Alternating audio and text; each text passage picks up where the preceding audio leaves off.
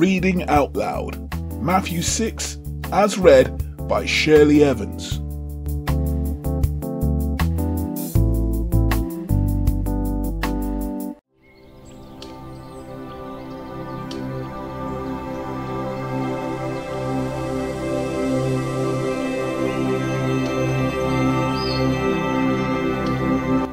Watch out! Don't do your good deeds publicly to be admired by others, for you will lose the reward from your Father in heaven.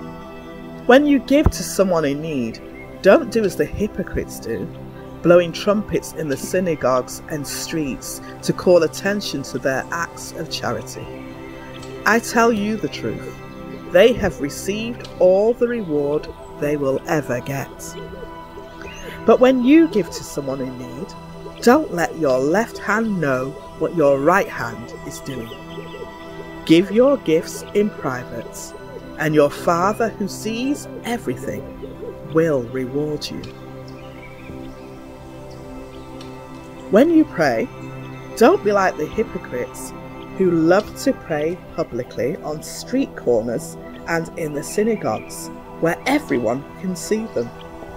I tell you the truth, that is all the reward they will ever get.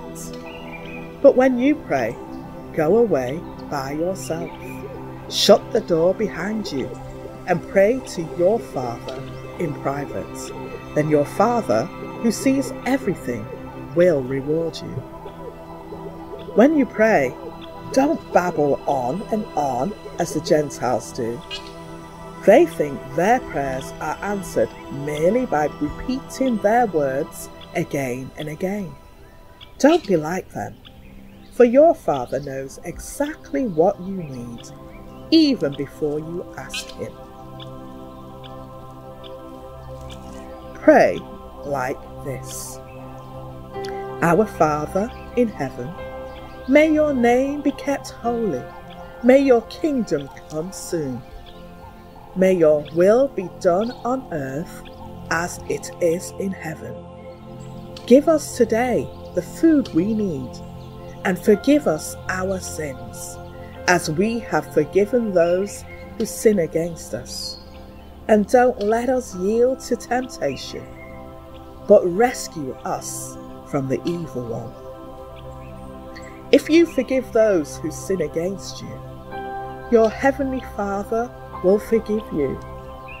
But if you refuse to forgive others, your Father will not forgive your sins.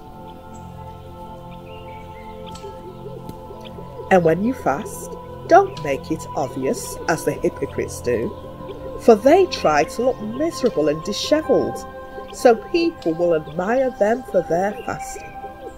I tell you the truth, that is the only reward they will ever get.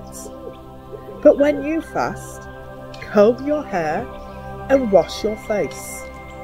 Then no one will notice that you are fasting, except your Father, who knows what you do in private, and your Father, who sees everything, will reward you.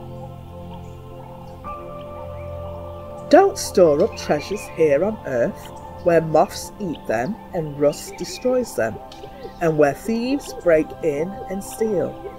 Store your treasures in heaven, where moths and rust cannot destroy, and thieves do not break in and steal.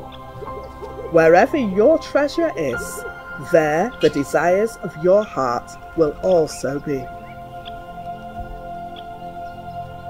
Your eye is like a lamp that provides the light for your body. When your eye is healthy, your whole body is filled with light. But when your eye is unhealthy, your whole body is filled with darkness. And if the light you think you have is actually darkness, how deep that darkness is.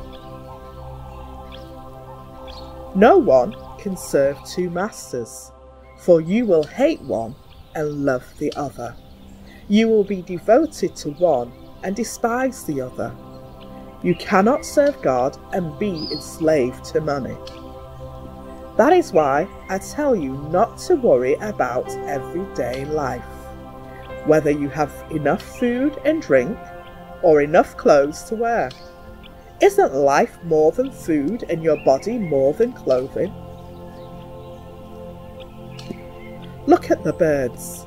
They don't plant or harvest or store in barns, for your heavenly Father feeds them.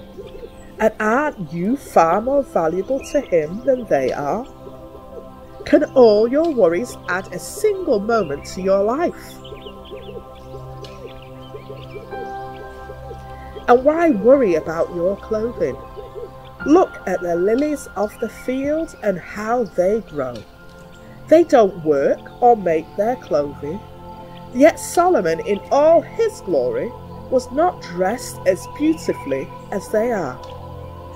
And if your God cares so wonderful for the wildflowers that are here today and thrown in the fire tomorrow, he will certainly care for you. Why do you have so little faith? So don't worry about these things, saying, what will we eat? What will we drink? What will we wear?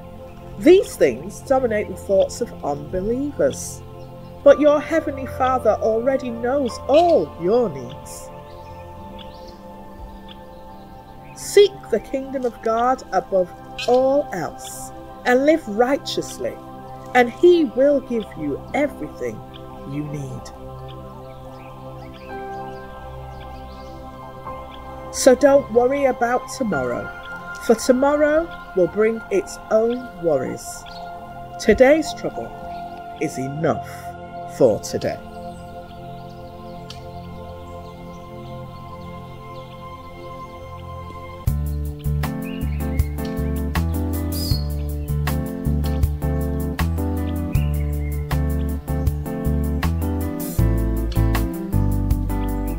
For Reading Out Loud, Matthew 6 was read by Shirley Evans. Please remember to like this video and share it with your friends and your loved ones. Also, if you haven't done so as yet, subscribe to the channel and turn that notification bell on so that you can be updated on future episodes of For Reading Out Loud. This is a production of Zion Awake Ministries. If you'd like to support the channel financially, please do so by getting in touch with us on the details found in the description below. On your screen now, you should see more opportunities for you to listen to the Word of God read out loud. In the meantime, thank you so much for listening.